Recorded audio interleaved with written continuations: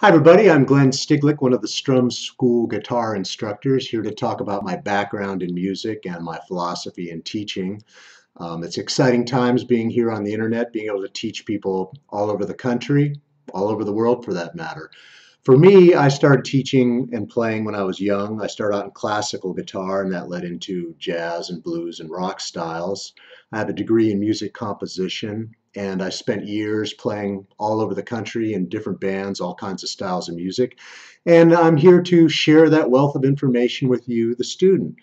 As a teacher, I think it's important to find out what kind of music you want to learn how to play and present it in a playable fashion, but leave room to grow as you learn more. Scales and chords are first used for getting good at playing up and down the guitar neck, but also used to make your playing experience a creative one. My profile page says the first song I learned to play was Pipeline, so by using scales and chords, Pipeline becomes a creative experience. For example.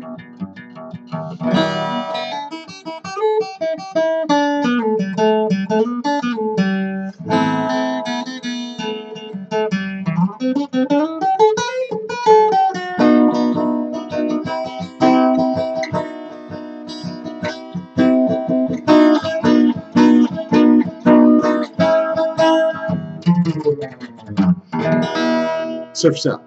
Aloha.